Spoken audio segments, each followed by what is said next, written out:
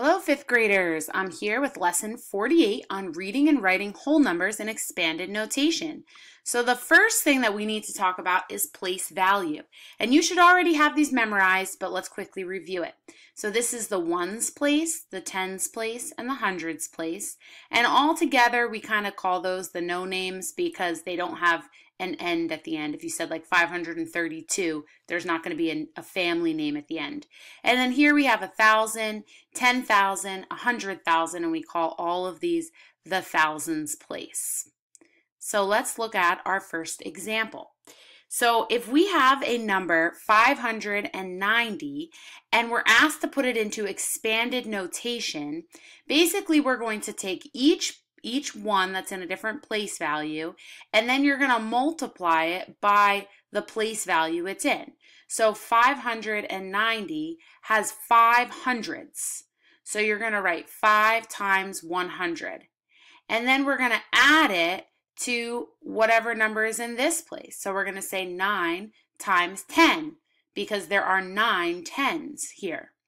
And then we're going to do plus, since there's 0 there, you don't even need to do it. But if there was something in this place value, you would do whatever number it is times 1. So this number, 590, can be written as 5 times 100 in parentheses plus 9 times 10. Let's look at another example. Write 74,000 in expanded notation. So what we're going to do is first we're going to write it into our spot here that shows us our place values. And if you don't make these little lines, that's okay, as long as you're really good at picking out what places they go in. So we have 74,000, and then we don't have any in the no names. Now when we write it, we're always going to start here all the way to the left. So we're going to write 7 times and then whatever place value this is in. So we can see down here, it's in the 10,000s place. So 7 times 10,000. And then we're going to add it to 4 times 1,000. And then if we had anything here, we'd have to keep going, but we don't. So that's the end of that example. Let's look at the next one. Write 123,006 in expanded notation. So we already wrote it out here, 123,000, and then we had 6 in the no name.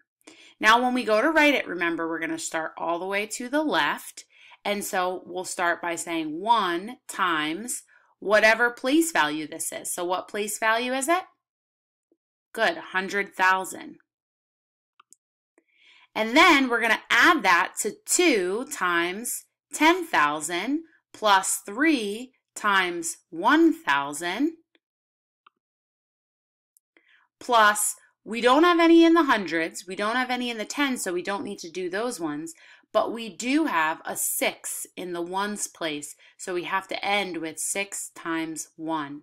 And that is this problem finished, written out in expanded notation. Let's look at another one. Write 200,525 in expanded notation. So I wrote out 200,000 in the thousands place and then 525 in the no name place. We're going to start all the way to the left. 2 times 100,000 plus, there's nothing here, there's nothing here, but I do have something here, so plus 5 times 100, because there's 5 in the 100 place, plus 2 times 10, plus 1 times 5. 5 times 1. All right, what about if they have us go backwards? So here it says write in standard form, which is the usual way of writing numbers. So we're going to start and we're going to find this number here and we're going to place that number, oh, it all got fuzzy on us. We're going to place that number in the 100,000s place. So I'm going to draw a 9 right there. And then I'm going to look at the next one. So I'm going to put a 7 in the 10,000s place. and I'm going to put a 6 in the tens place. And then I'm going to fill in all of the empty places with zeros because it means that there wasn't anything written there. And there you go. So this number written in standard form is 970,060. Let's look at another example.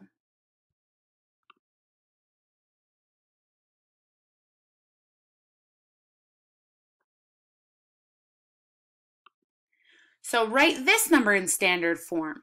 I'm going to put my 8 in the 10,000s place, the 1 in the hundreds place, the 2 in the tens place, and the 3 in the ones place.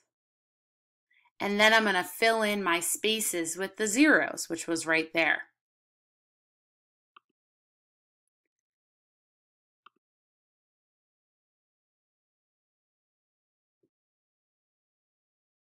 Here's another example.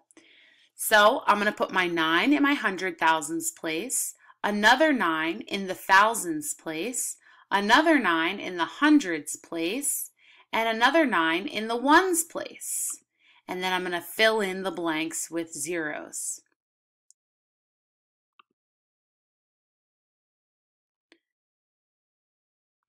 Because I know some people every year stumble on this. And lastly, one last 9 that they want in the ones place. And as always, fill in any empty places that are not at the beginning of a number with zeros. So in standard form, I have 909,909. Check. Okay, now there's one more thing I want us to go over, and this is a problem that a lot of people get wrong, and so I'm going to, all right, and there's one more thing I want to go over, so go ahead and listen up. This one out because I know some people every year stumble on this. Draw a rectangle. So I drew a rectangle, and it says, all right, there's one more thing I want to go over, so listen up. Here we go. The problem says to draw a rectangle and shade 1/7 of it. So I started by drawing a rectangle, and I know that I'm going to break it into 7 places because that's the denominator. So I have 7 times 1/7.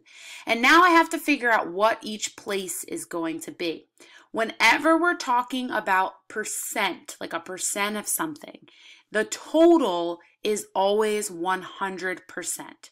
So that means that this question is basically asking, what is 1/7 of 100? Okay, and so we're looking for 1/7 of 100. I'm going to divide 100 by 7, and 7 goes into 10 one time, minus 7. I have a 3, I'll bring it up here. 7 goes into 30 4 times. We get 28, and we have a remainder of 2. Now with this remainder, don't just write remainder 2. We're going to turn that into a fraction by bringing it up here as our numerator and then putting it over the 7 as our denominator. So our final answer would be 14 2/7%. That's everything in this lesson, so go ahead and get to work.